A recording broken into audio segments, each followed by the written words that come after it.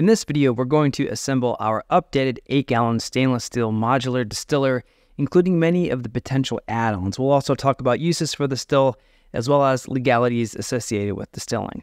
The entire system is built upon a milk can style boiler, and like many of the other parts, it's food grade 304 stainless steel. On top of the boiler is a stainless vapor cone with a couple of accessory ports, and it's attached to the boiler with the help of a food grade silicone gasket and a butterfly clamp. Next, we're going to install a 5 psi pressure relief valve.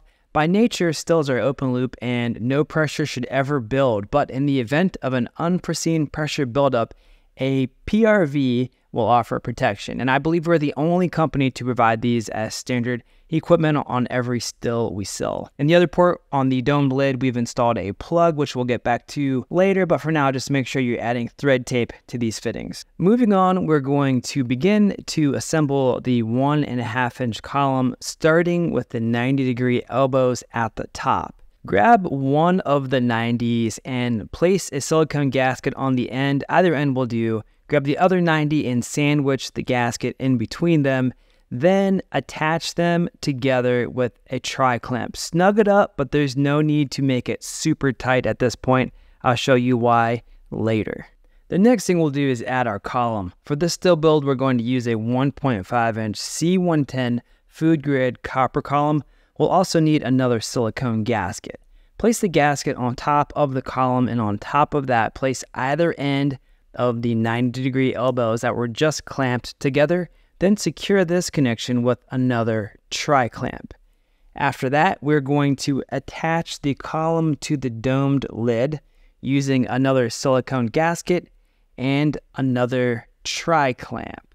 We prefer and recommend 1.5-inch columns for boilers of this size, but you could always bump that up to 2 inches with an adapter if you wanted. A variety of columns are available for our stills. Like I said, we're using copper for this build, but you could also install a stainless column or a bubble plate column. And by the way, we love using tri-clamps because it makes it super easy to add accessories and or modify your still configuration. Speaking of still mods, we're opting to use a copper shotgun condenser for this configuration. We also have a 100% stainless shotgun condenser as well as a single chamber stainless condenser. To attach the condenser, use another silicone gasket and another tri-clamp. And I suppose this would be a good time to talk about how these condensers actually work. They're called Liebig condensers, and as liquid in the still boiler is heated, it turns into vapor and travels up through the cone and the column, and the vapor pressure actually then pushes it down through the condenser. The condenser is just a jacket filled with cool water that surrounds the drip arm of the still. Cool water is piped into the bottom of the condenser and flows up and out the top of it. This causes the inside wall of the drip arm to become cool enough for vapor to condense on it and drip out of the still. The cooling water and vapor are in separate chambers and they never mix. Like I said, we offer a variety of condenser sizes and materials, but all of our condensers share two things in common. That is the fact that they attach to the stills using tri-clamps and that they have 5/8-inch cooling water ports, which are sized perfectly for garden hose.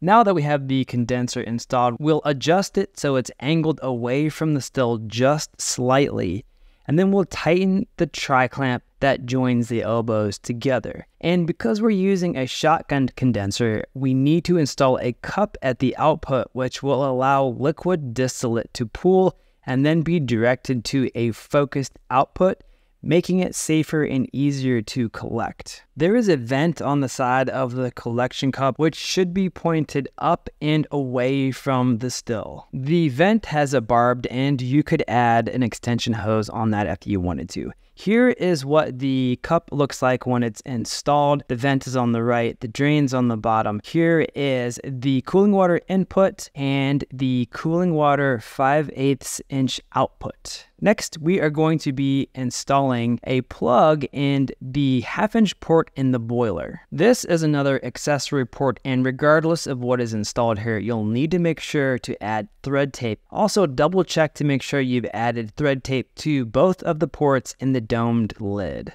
After this, we'll turn the still around and use a stainless steel 1.5-inch ferrule cap, a silicone gasket, and a tri-clamp to close the large accessory port located on the other side of the boiler. Here's a close-up of that port, and before I tell you what this and the other ports can be used for, let's take a look at the progress we've made. At this point, we have a fully built still that could be used on a hot plate or a propane burner, although we don't advise that. However, before going any further, you are going to want to add some silicone tubing to the condenser output to make sure the distillate is directed a safe distance from the still as it's being collected.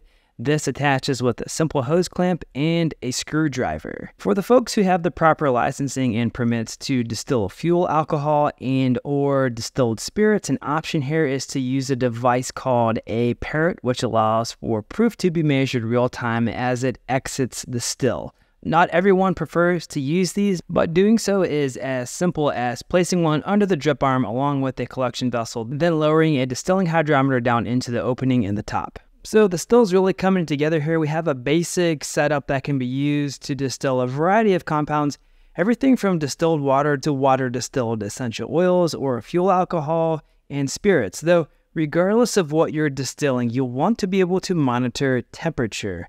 And depending on how you're operating the still, there are several locations where you want to be able to check the temp. The most common place a thermometer is installed is in the boiler. Knowing the temperature of the liquid in the boiler is pretty handy and can also be pretty important. To install a thermometer here, unscrew the plug, add some thread tape to the thermometer, and then screw it into place. We offer a large phase thermometer on our website with a temperature range perfect for distilling. Next, we're going to add a pressure gauge to the vapor cone. Like I said, pressure should never build in the still while distilling, though we built 2 ports into our domed lid, one for a pressure relief valve and another for an optional pressure gauge.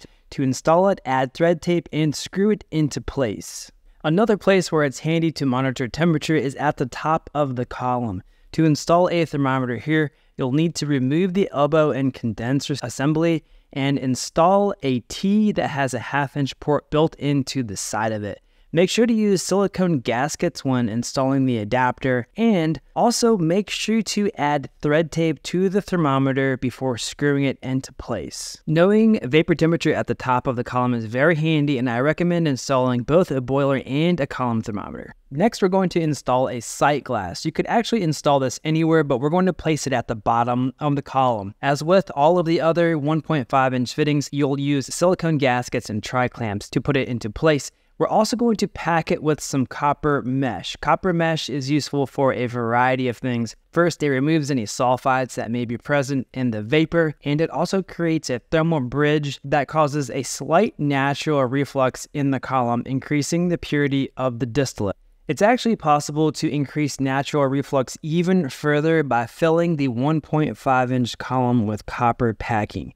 Installing 4 to 6 copper scrubbers will greatly increase the surface area available for condensation and reflux to occur within the column.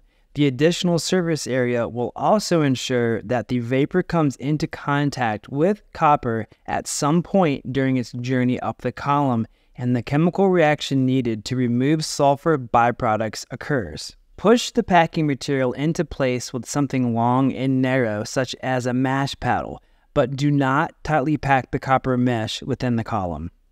Copper has been the standard material used to construct stills for hundreds of years. It's still used today, partially because of traditions, but also because of the positive effect that copper has on distillate. However, copper is not as durable as stainless steel. It is much more difficult to clean and maintain than stainless, and also isn't appropriate for all types of distillation. The entire still doesn't need to be fabricated with copper to realize the benefits, and for this reason, we prefer using stainless steel as the base structure for our stills and adding copper where needed, depending on what's being distilled.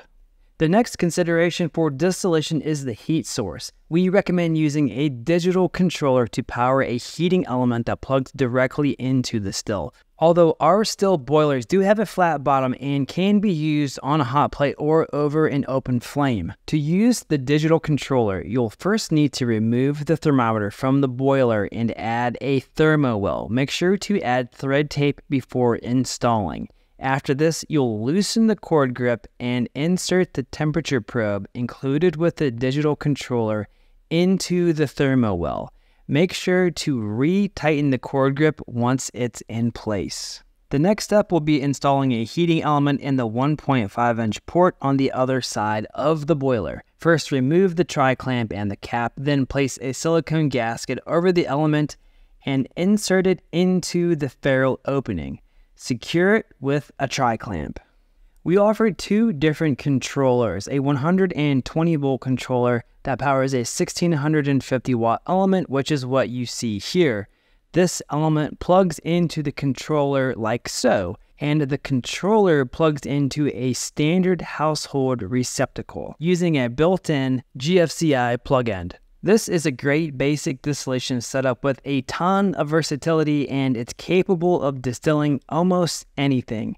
Though we also offer a 240-volt controller capable of powering a 5500-watt element, I've also only mentioned some of our column and condenser options, as well as only a handful of our distillation accessories.